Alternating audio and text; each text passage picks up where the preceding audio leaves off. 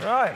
Hello, everyone. I'm Jim. I'm a mobile developer working for a company called eRoad, based out in New Zealand. Yep, we have mobile developers out in Middle-earth.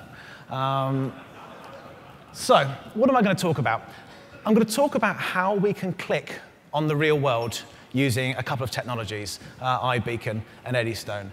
I'm going to talk about what an iBeacon is, what an Eddystone is, what contextual aware apps are, how we can get our devices to interact with the real world seamlessly.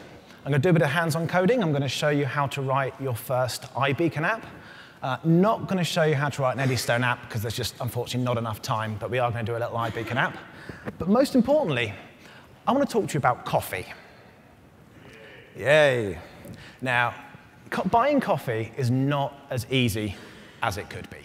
You'd think it would be. So every day, millions of people do the same thing to buy coffee. We go to the same coffee shop at about the same kind of time every day. We queue up in the same queue. We get to the same cashier. We order the same coffee. We pay the same amount, usually to the same cashier, get our loyalty card stamped, all the same. We give them the same name.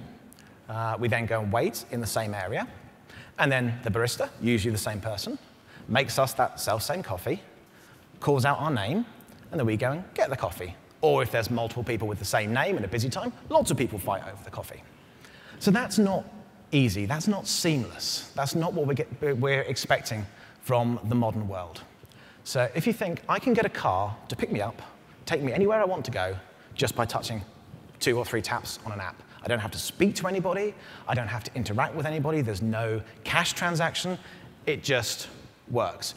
Why can't buying coffee, why can't it be exactly the same? So just taking a sort of step back from that. We interact with our devices all the time, but we interact with a virtual representation of the world on our device.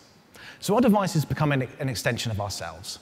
Cybernetic anthropologists are looking at how we have devices as memory stores, as extensions of our ability to communicate, how we feel uncomfortable if we're detached from our device. So it's become an extension of our physical selves. But to interact with the physical world, we can't do it directly. We do it with a virtual representation. If we want to try and improve our coffee buying experience, we load up an app on our phone, and we tap a button to say, I want to buy some coffee. When the coffee's being made, we can tap on the app to say, I'm sitting over here, bring me my coffee. So although we can get real-world things to happen, they happen by interacting with that virtual representation of the world. But it doesn't have to be like that. Can we click on the real world? And what I mean by that is, when I walk into a coffee shop, if they have an app, can the act of walking in to the coffee shop be the same as searching for their app on the App Store? And I just can see a link to it straight away and install it if I want to. And then once I've got that app, if I walk into that coffee shop, can that act of walking in be the same as clicking on a buy button? So I don't get my phone out of my pocket, I don't load an app, I just walk in, and somebody knows to make me a coffee. And then once my coffee's been ordered, say I sit down at table number 14, or I stand in the corner by the newspapers, can that act of putting myself in a certain position in that coffee shop be the equivalent of entering my table number on the app so they know where to bring my coffee to me? So can these things just happen by my physical actions without using that virtual representation on my phone? And the answer is yes, using the power of Bluetooth beacons. So what are Bluetooth beacons? Here's one. This is a little one made by a company called Eddystone. They make awesome beacons. Highly recommend their stuff. I'm not affiliated with them. I just love their gear. Now, what these Bluetooth beacons are is they are a beacon that transmits its signal via Bluetooth, obviously. So what do we mean by a beacon? A beacon is something that has a one-way transmission of information, and based on that information, you can understand something about your environment. The classic example is a lighthouse. So in times of sailors, you're on a boat, you're sailing in the darkness, and you see this spinning beam of light in the distance. It's one-way communication. The lighthouse is transmitting this beam of light out to you. It doesn't know who you are. It doesn't care if you're there. It just transmits this beam of light, and you as a sailor can go, that means rocks. I understand something about my environment, something about my context, because of this one-way signal being sent to me. And we do the same thing with Bluetooth. So these little beacons use a Bluetooth advertising packet containing some form of identifier. And our apps can use that identifier to understand their environment, understand where they are in the real world, and interact with them. Now, this is not the Bluetooth you've been swearing at. This is not the Bluetooth you have in your car where you're trying to get your phone to talk to your radio and you enter your PIN numbers and the blimmin' thing just doesn't work. It's not like that. This is not paired. This is just an advertising packet. It's a packet of data that it sends out. Any Bluetooth device can detect this seamlessly and respond based off that identifier. So this seems quite cool, but we have to have standards. You've always got to have standards. And there are two beacon standards, and we're going to look at these in a bit more detail in a minute. The first of them is called iBeacon. No prizes for guessing which manufacturer came up with iBeacon. So yeah, a few years ago, Apple decided they wanted to do this. And their idea with these beacons was we can use the signal that we get to not only wake our app up when we receive this signal and respond to that, but also to get an idea of how far away these beacons are so we can get an idea of our location in terms of indoor space. So not only can I detect a signal from this beacon, but I know how far away the beacon is so I know where I am. And then last June, Google jumped on the bandwagon as well. They've come up with this project called the Physical Web, where they want the whole world to be an internet. They want to have URLs and packets of data assigned to physical real-world objects. And they've done that using a type of beacon called Eddystone, which is their open source format. So that's useful for attaching URLs or packets of data. So we're going to look at those two in a bit more detail and see how they can help us with our coffee buying process. So let's start by talking about iBeacons on iOS, because this was the granddaddy of beacon technologies.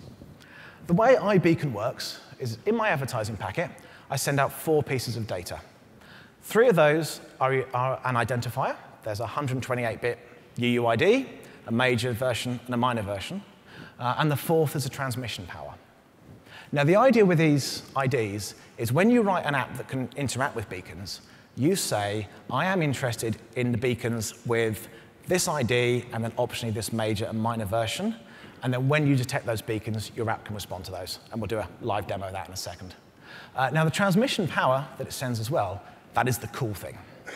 So each beacon is certified by the manufacturer as transmitting its signal at a certain power. So this beacon, I think, is transmitting at 48 decibels.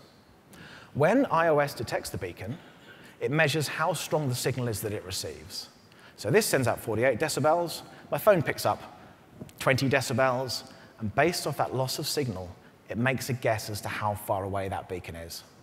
And that is very cool. That allows us to work out approximate guesses at distance, which means, for example, if I had 4 beacons, 1 on each wall of this room, based off the signal strength from each beacon, I could make a guess as to where exactly in this room I was sitting.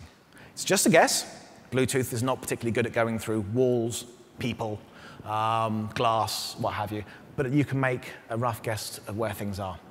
And that helps us if you want to improve the way we do coffee. Now, iBeacon on iOS, built into the operating system. It's all part of core location. You've got location permissions, the same as any GPS code that you write. You can get icons on your lock screen automatically because it's built into the OS. It's really, really cool. But it's not particularly secure.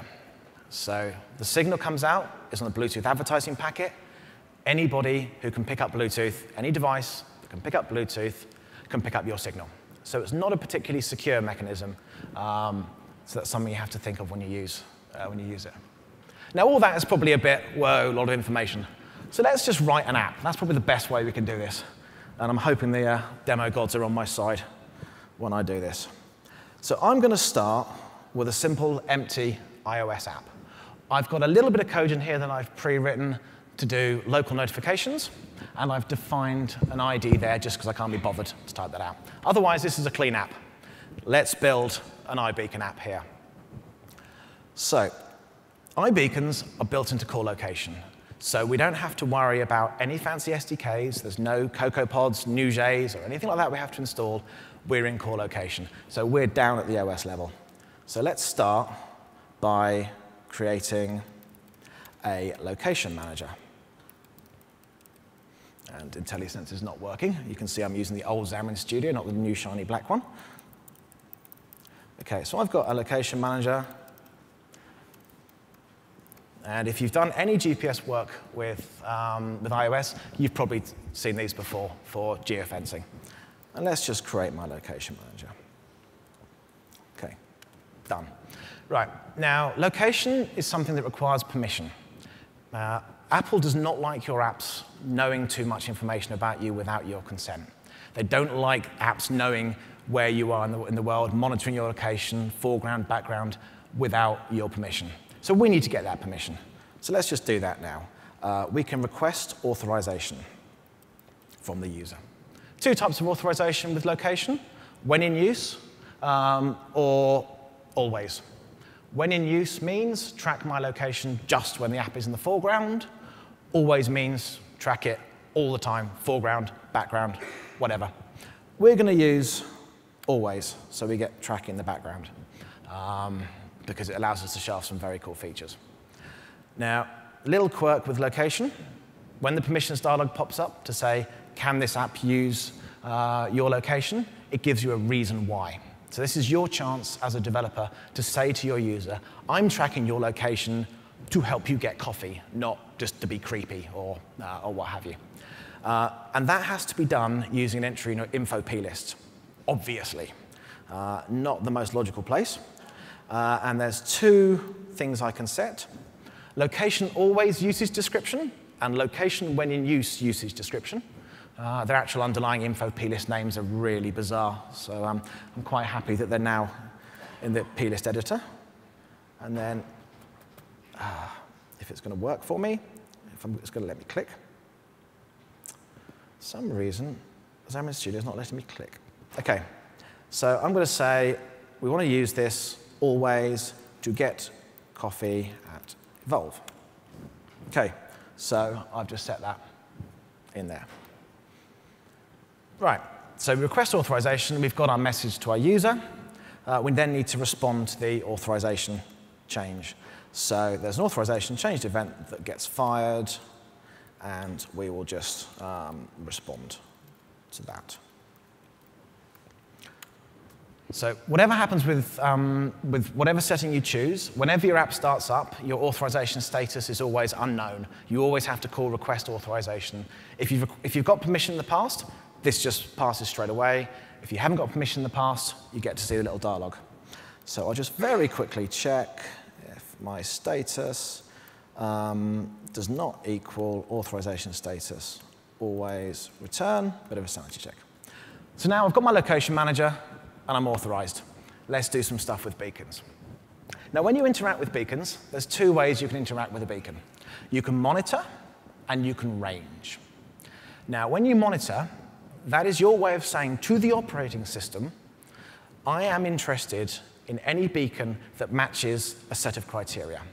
And once you've told the operating system this, whenever the OS detects the presence of the beacons that match that criteria, or detects the absence of them, if it's already detected the presence, the OS will wake your app up.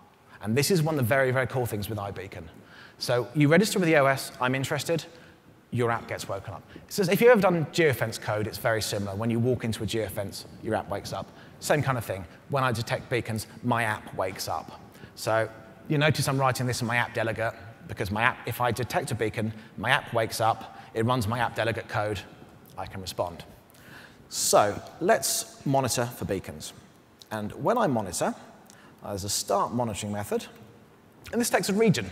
Now, if you've done geofence work before, you've probably seen this, and you're probably used to GPS regions: latitude, longitude, radius. Beacons are kind of similar. With a beacon, you have a region that you define based off the ID. So remember I said iBeacon has 128-bit UID, major, minor. A region is defined as all the beacons that conform to at least the ID, and then optionally the major and minor version. So what I'm going to do here is create a region, which is a new CL beacon region. And here you go in the IntelliSense. I can define it based off of proximity ID, ID and major and minor. For now, I'm just going to use proximity ID just for purposes of the demo. And then I have to name my region. Evolve region. Okay. And then I can call start monitoring on my region. And that's kind of basically it. That's my app saying to the OS, wake me up. That bit's kind of done. Now, with these regions, you have a 3-part ID, and that's to allow you to define how you want to interact with different beacons. So a good example for this would be, if I had a chain of coffee shops, I'd want to roll out beacons to all my coffee shops. Every beacon would have the same 128-bit UUID. So in my app, I know I detect that ID, my app wakes up. I'd then have a different major for each branch, so that when I'm detecting beacons, I can tell from the major version number which branch of my coffee shop I'm in. I'd then use the minor for the different beacons in the coffee shop. And I'd use that so I can measure the distance to each beacon to work out my internal location. But really, there's a whole flexibility around these IDs.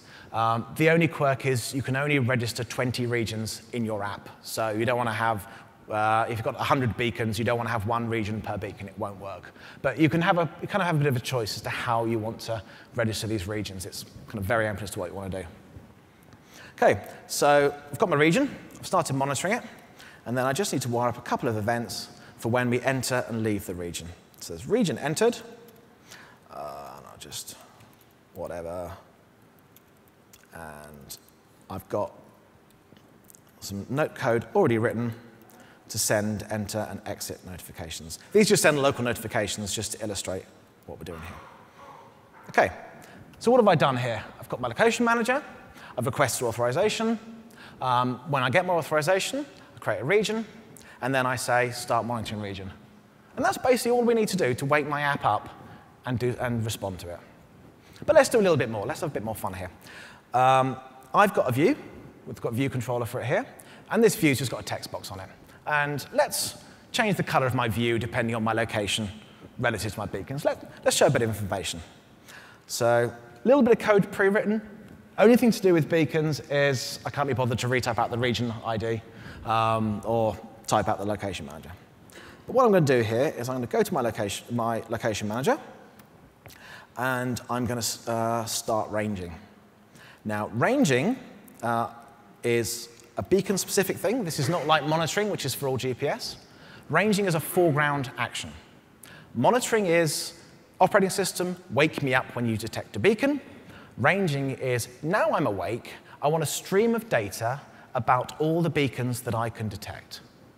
So when you range, every second, the OS will send you a list of all the beacons it can detect and information about those beacons, such as the ID. So let's handle the event to get these beacons. So location manager did range beacons. Just wire up a little lambda to this. And let's do something here. So let's just get the first beacon. Oh, sorry. It would help if I define a region. So var region, let me see our beacon region.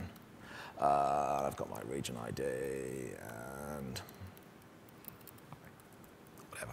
And that's the region I passed to start ranging beacons. OK, so I've got my region. I'm ranging it.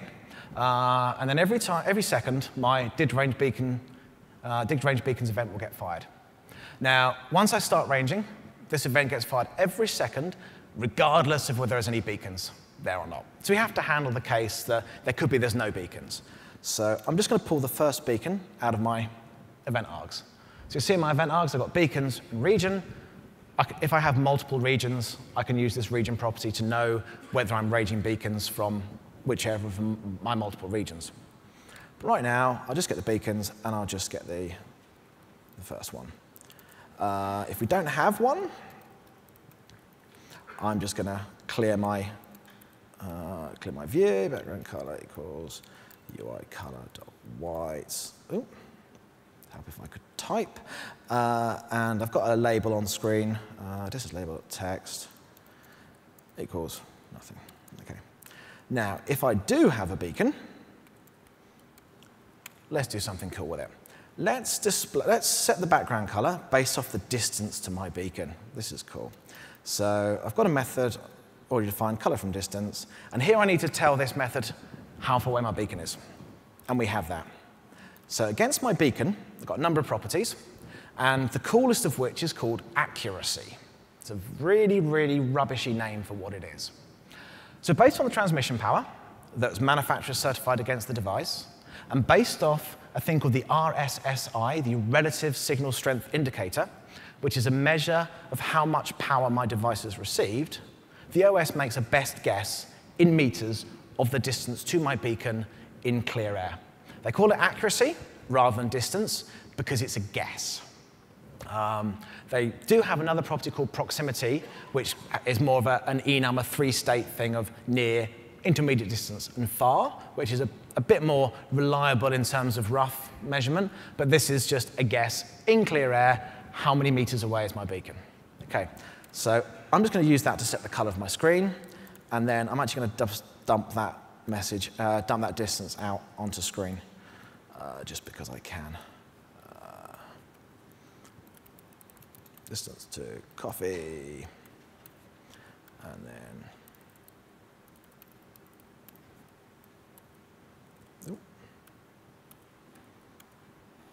meters. OK, and then just the last little quirk I need to think about here. This accuracy, as I said, is a guess. If the signal is a bit unreliable, then you get an accuracy of -1. So a little quirk to be aware of. -1 means not sure, there could have been some interference.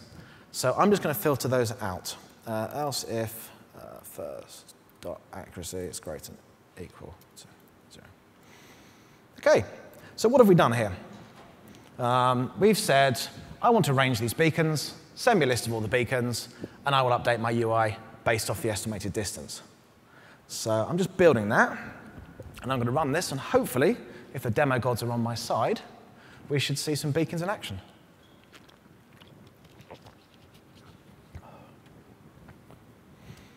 And run. Let's just flip to my device. Now, one thing to note, if you're ever working with iBeacons on iOS, simulator doesn't work.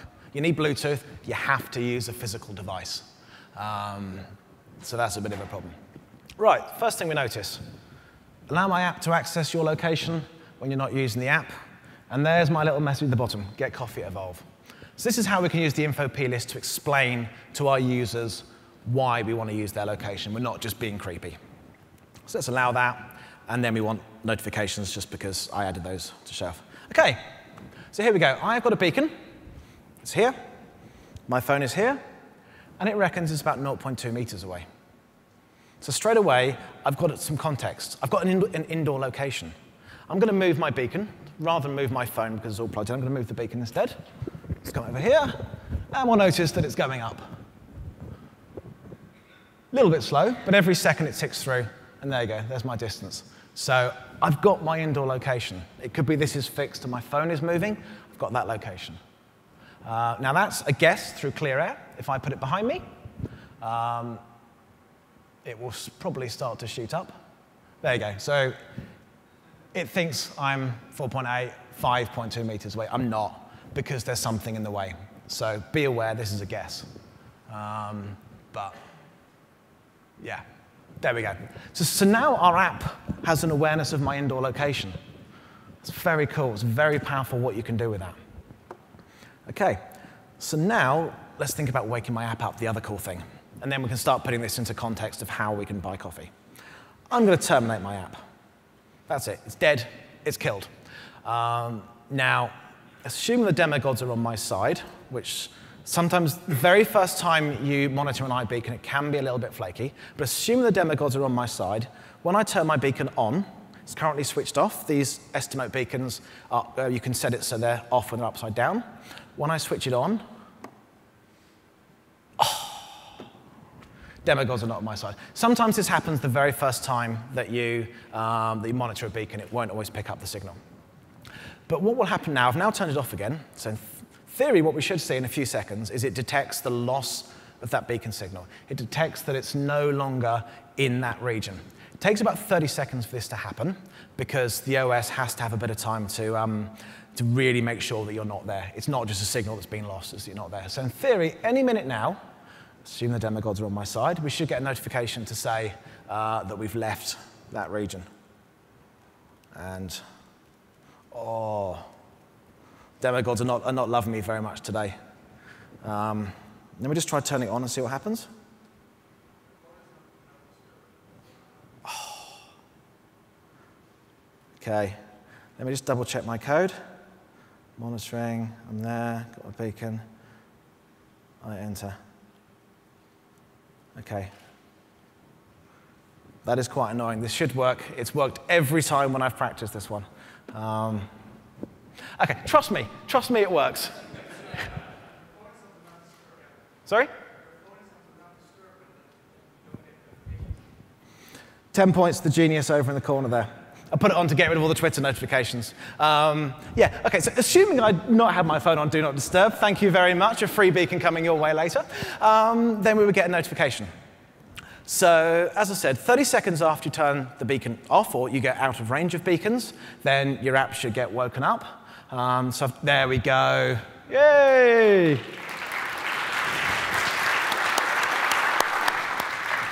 OK, so I'll just turn it on now, and hey, there we go.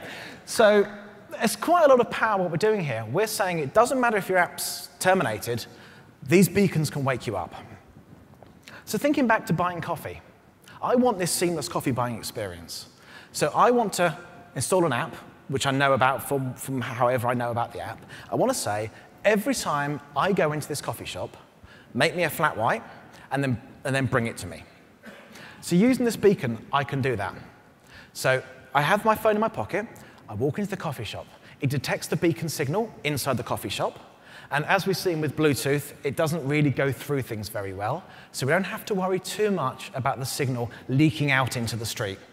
GPS wouldn't work so well, because GPS, you'd order a coffee every time you walk past the coffee shop, rather than walk into it. With these beacons, with their limited range, their limited power, when I walk in, it can order my coffee. My app wakes up. It's got however long in the background iOS allows this week to send a message to the servers for the coffee shop to say, make Jim's coffee.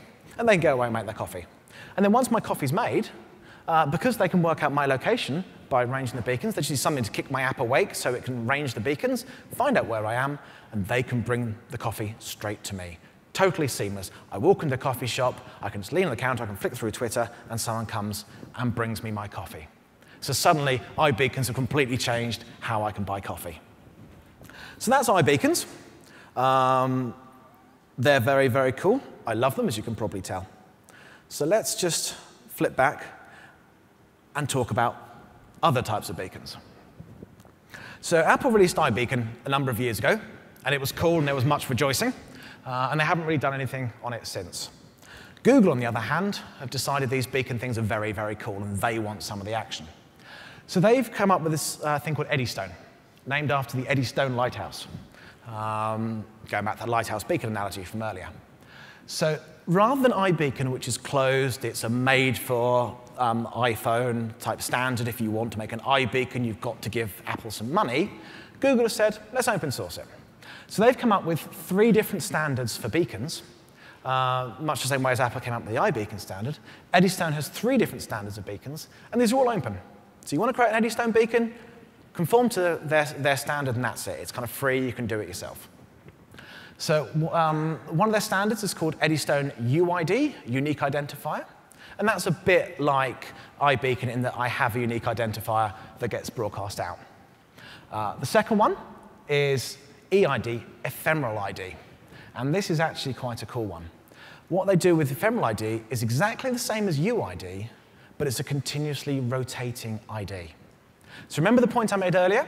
With iBeacons, it's just an ID sent out. Anybody can write an app to respond to your beacons because it's an ID that you can read. EID gets around this. You can read the ID, but 20 minutes later, that ID has changed. If you ever use Google Authenticator, an RSA token, any of these continuously changing keys, it's the same kind of thing as that. Samsonite are using EID for luggage. So you have a little beacon in your luggage that transmits a rotating signal so that you can track your luggage, but no one else can because that ID keeps changing. Now, EID is very new. They announced it last week. Literally, the day I had to submit these slides was the day they announced EID, just to make my life a little bit hard. Now, Eddystone URL, this one's very cool. Eddystone URL is my beacon transmits a compressed URL. They've got their own little compression scheme to avoid using HTTPS. You just use one character. And that sends out a compressed URL that you can pick up. In fact, if anybody's got an Android device on them that's on the latest Chrome, you better use that later to have a look at one of these beacons. If anybody has an iOS device with Chrome installed, now would be a good time to install the Today Chrome widget. So go onto your Today screen and add Chrome to that, and we can use that for a little demo in a few minutes. Now, all this stuff is open source. They want to try and make it available to everyone. And as part of this, they want to make the beacons agnostic to the vendors. So every beacon vendor provides extra data through their own custom services. So when I connect to this Estimote beacon, I can get more information about the beacon using the Estimote's SDKs.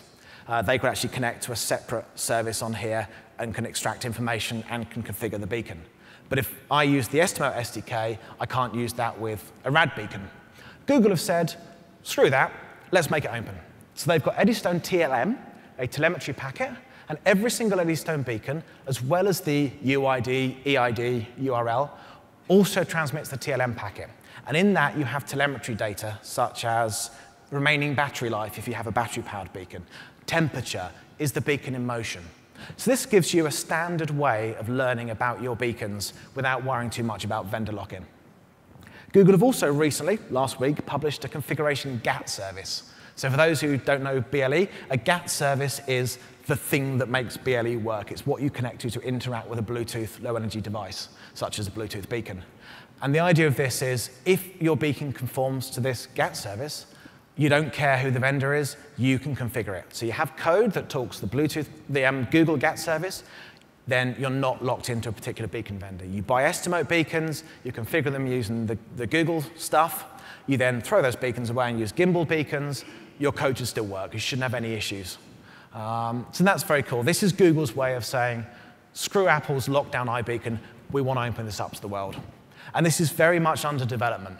So as I said, EID has only been out for a week. They're continuously growing this, continuously improving this.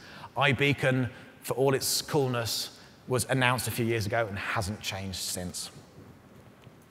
So let's just talk about Eddystone UID. So with iBeacon, we had our 128-bit unique identifier, major, minor version.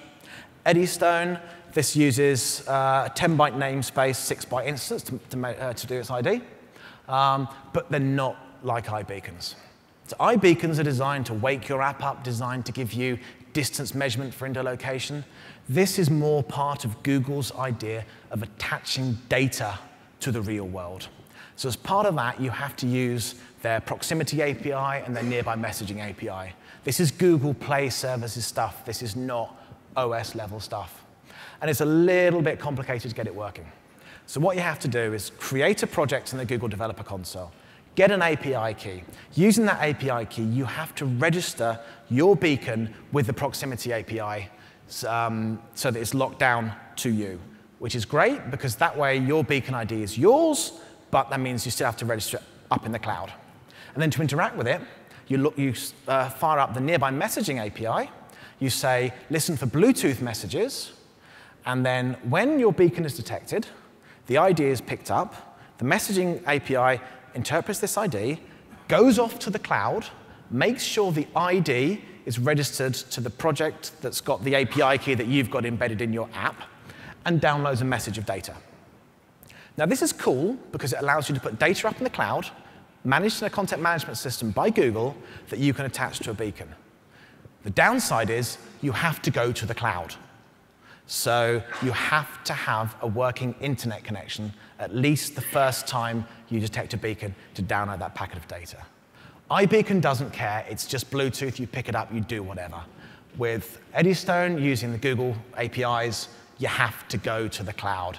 And that is a big downside. If you don't have good connectivity, if people don't want to turn on mobile data, you have a problem. Upside is this message in the cloud allows you to administer the data. It has standard fields for things like a place ID.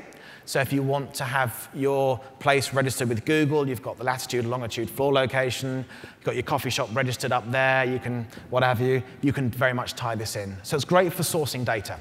If people are maintaining information about your coffee shop against the Google Places API, you just put an ID inside your packet of data and you get that. So it's quite cool for that. but you have to have that internet connection. And unlike iBeacon, this will not wake your device up. So you can poll for these messages in the background. You can write code to say, listen for these beacons, go off the proximity API, get the data, and run that as a background intent, a background service. But the API will not pass the message to your background service unless your device is awake. It doesn't have to be unlocked. You can go to your lock screen, and you'll get the message, but it doesn't happen in the background. So it may be great for crowdsourcing data about our coffee shop, but if we want to walk into a coffee shop, have our app woken up, and automatically order it, we can't use Eddystone for that. We're kind of limited a bit to iBeacon. And then, as I said, EID, exactly the same as UID, works exactly the same way, except the ID is continuously rotating. So we're a little bit more secure. So that's Eddystone UID. It has its upsides, has its downsides. Eddystone URL, however, this is the cool one. I love this. I think this is fantastic. So in my Bluetooth packet, I have 17 ASCII characters in which I can embed a URL. They give me a few shortcuts. So I use 0 to represent http:// to save me a number of characters, a 1 for HTTPS. You've got other characters for www.com. But essentially, I can put 17 ASCII characters of a URL in my beacon and broadcast that out. And that allows me to attach a URL to a physical object. Now, on an Android device, this should appear on your lock screen. If you've got Chrome with location permissions, it should be on your lock screen. On an iOS device, you use the Today widget for the Chrome app, and then you can see it on your lock screen. So not quite built in to iOS the way it's getting built into Android, but you can still use it. So I've got one here. It's running right now. So if anyone's got an Android device, have a look on your lock screen. It can be a bit flaky, but you should see that little circle on a diamond thing there. If you have iOS and you have the Chrome widget on your Today screen, make sure you turn on Find Physical Web Devices, and you should see a link to my blog. Again, quick prayer to the demo gods, and hopefully, anyone see it? Yes, there we go. So again, thinking about our coffee shop. Yes, it's great. I could write an app that responds to beacons, that orders my coffee. But how do I know about this app? How does the coffee shop engage me and get me to download their app? And Eddystone URL gives us, to some degree, that power. Maybe not so much on iOS, should be good on Android, but hopefully, when I get my phone out, when I'm waiting for my coffee, I could see on the lock screen, get the app, get it, and go. So good one for driving mobile engagement. This is not something that they've got an SDK for. It's not something you'd really build into your apps. If you want to write an app to respond to it, they've got Java samples of how to do it on the Google GitHub, but it's not something there's a proper SDK for. But it's designed so that your device can pick this up and you can see it in front of you on a lock screen. So that one's very cool. OK, so we talked about iBeacon, what it can do. We talked about Eddystone, what it can do. Of course, the big question is, which one do I use? I want to build a context-aware app that understands the environment based off these Bluetooth signals. Which one should I use? Really, it depends.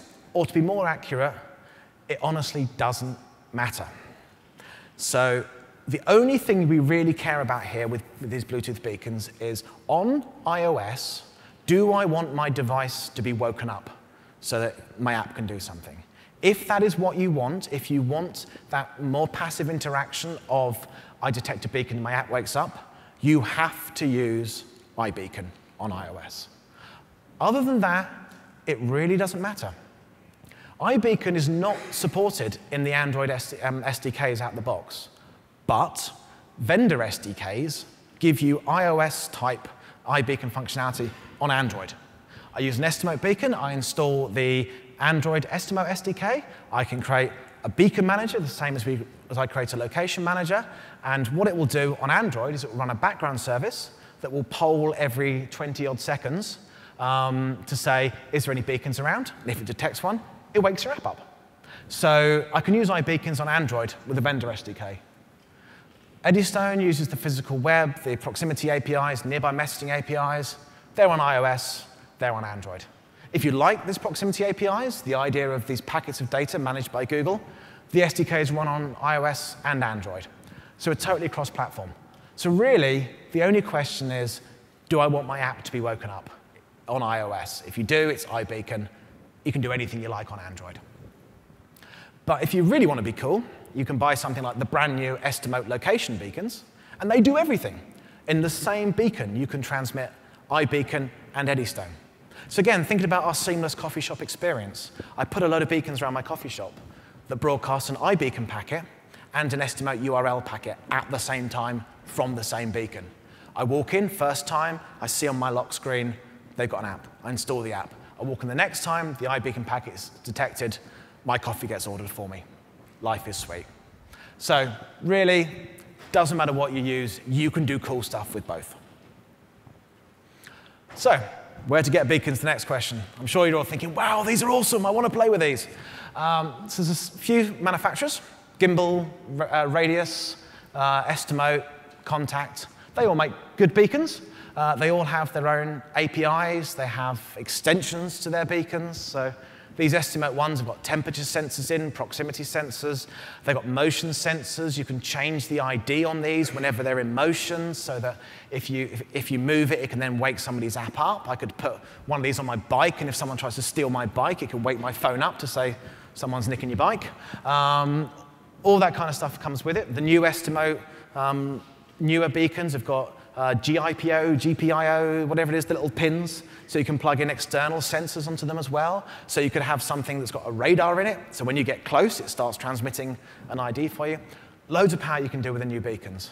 My personal recommendation is Eddystone beacons, and a big reason for it is the SDK support. On Gimbal, Radius, out the box, they have native SDKs, iOS and Android. There are bindings available done by third parties. Eddystone, they got those guys at that Xamarin company to do the bindings for them. So if you want full Eddystone support, there's a Xamarin component for iOS and Android that does everything you need.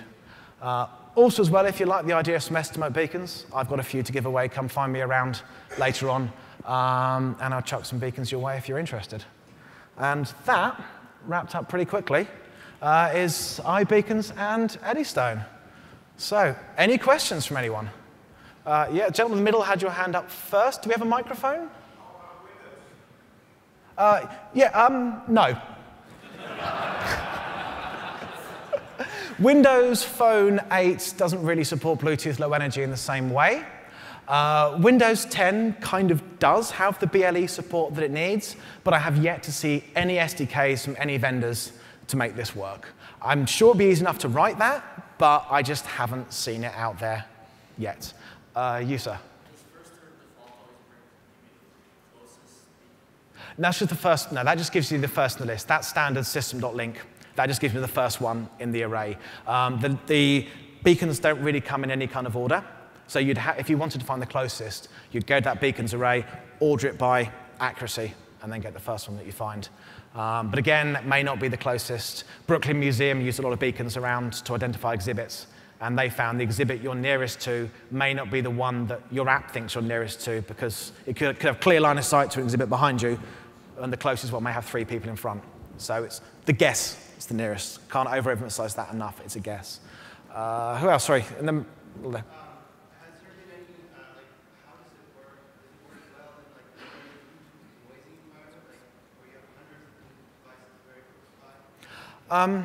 yes, case studies have shown, so for those who didn't hear the question, is how do they work with lots of other Bluetooth things around? Do you get much interference?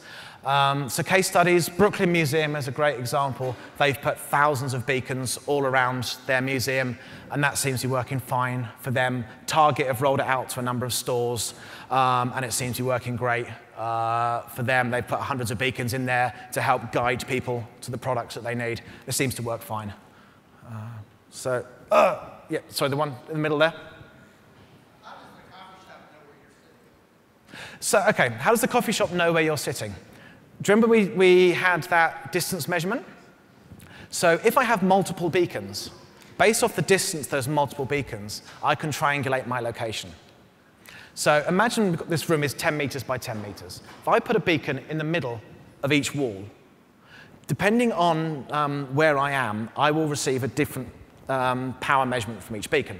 So if I'm sort of standing here, the measurement to here might be 3 meters, 4 meters, 9 meters, 7 meters. So from that, I can then work out my location using a bit of funky maths. OK, so well, again, you'd have to synchronize that up to a cloud somewhere. So you'd need some kind of, so you'd need an app, probably hosted on Azure, where when you walk in, it sends the signal up to that server to say, make the coffee.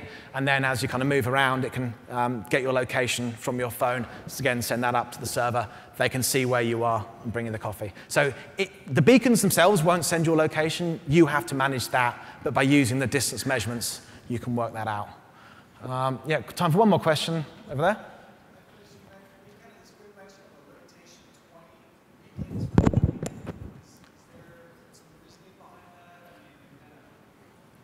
OK, question was about the limitation of 20 regions. So on iOS, when you monitor a region, you can only monitor up to 20 regions. I don't know why they have that limit. I guess it's to stop you going nuts, and because the OS has got to detect all these beacons. So as you're walking around, it's got to pick up a Bluetooth signal, and from that say, OK, this goes to this app, this goes to this app. And the more beacons you have, the more it's got to sort through, and the more energy it's going to use up in the background to work out which app to wake up. So I imagine it's to do with that, but I'm not 100% sure on exactly the reason. Sorry? 20 per app, yes. I'm sure if you had 100 apps installed, each using 20, the OS might be a bit worried, but 20 per app is their limit. OK. Sorry? I've never heard of any limitations on Eddystone. I guess because it's not waking you up. Your app is kind of active, so you're in charge of the Bluetooth. So I don't think there's the same kind of limitation. So yeah, let's leave it at that. We're out of time. If you've got any more questions, come find me. I'm going to be wandering around in a bright red E-Road T-shirt. My contact details were up there. They've now disappeared. But tweet me. And if anyone's interested in a job in New Zealand, come find me. Cool. Thank you.